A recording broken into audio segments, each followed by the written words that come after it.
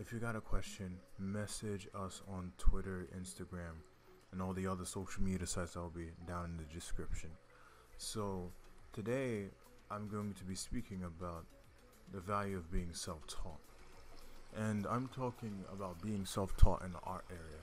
Now, as an artist, speaking from personal experience that has gone through the art school system, I can say that most of what I've learned is from self-taught online. You know, we are in the information age, and a lot of these things are a lot more easier to access. And so if you wanted to learn about anatomy or various other artistic techniques, you can all learn that online. Now, to clarify, my school wasn't necessarily an art school. It was just a college with a degree in visual arts, but it didn't like specialize in art or anything like that. I think it more so specialized in business or so. So at my school, it felt pretty rushed when we were taking the drawing one class, the beginning drawing class. We didn't learn much about the anatomy and proportions in detail. It was just pretty much learn how to do this charcoal drawing. And I felt that they were putting us in the lines then without teaching us the fundamental rules of drawing. And now there were some kids in the class that already had background experience of doing the drawing. So I guess they wanted to find some way to balance out. They wanted to find some way to teach the collective instead of the individual. So that's the flaw of art school or schooling in general. But when you're self-taught, you can learn a lot more information.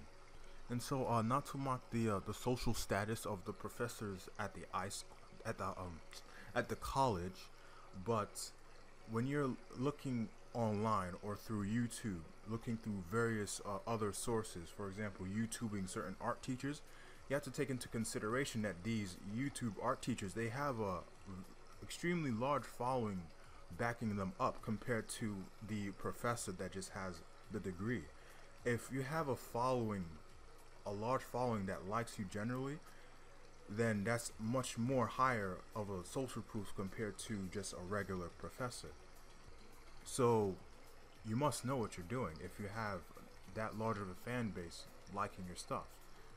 And so I've had some great art teachers and I've had some not so great art teachers, but I feel when you're going into the schooling, the teachers are more so focused on two things: teaching the collective group of students and teaching you individually. And there's only a certain amount of time, and you visit like once a week. So it's very slow paced. As opposed to being self-taught, you have all the time that you need for a book that you're reading or the teacher that you're looking at on YouTube or other sites. So you're learning at your own pace, and once you're learning at your own pace, you're gaining even more knowledge. That's the value of being self-taught. So I didn't go to every single college that had art in the entire world, so I won't generalize it, but I felt that the art programs were way too easy. Some of the classes were unnecessary. Some of the classes were too easy, and I felt they should have added in some more extra classes based on drawing, because it is a much more in-depth topic. And I'd like for an exam-based anatomy class to be added to some of the art schools. I mean, the exam-based anatomy class that I'm referring to is not necessarily based on artistic skill.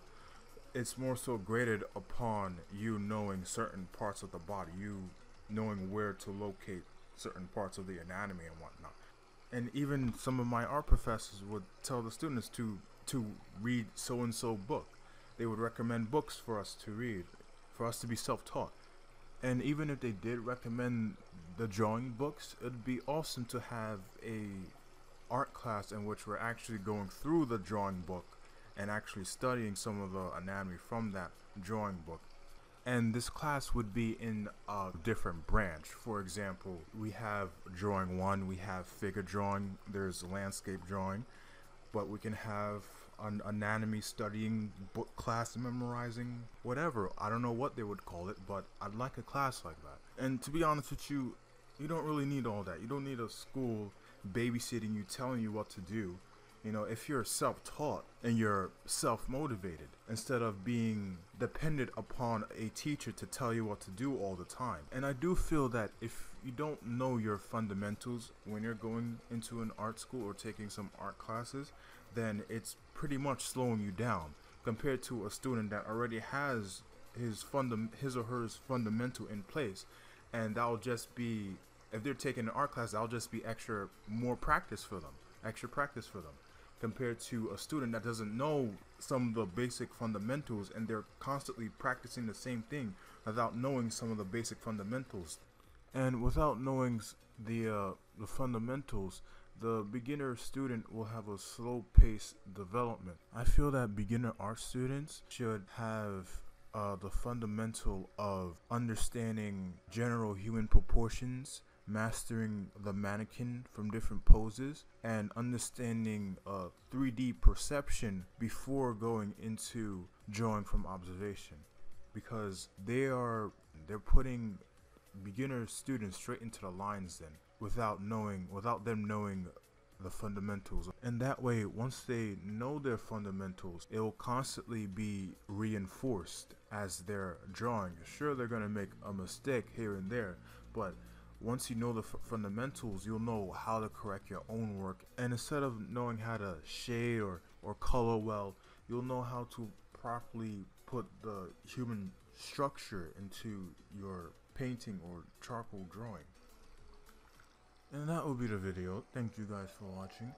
If you enjoyed, consider to hit the subscribe button. And that'll be all. Peace out.